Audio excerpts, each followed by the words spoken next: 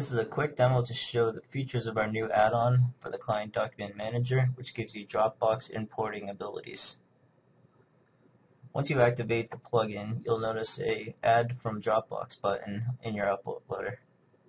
Click that button and you get this dialog here that allows you to import directly from Dropbox. Search for the file that you want to import, click it, click Choose, and your file is imported into the uploader. You can also upload multiple files. I'm uploading 2 pictures here.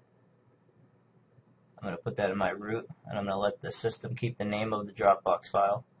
And this is just sample form data. And then click Upload. Currently importing the files, and there they are. And you can import these into projects as well.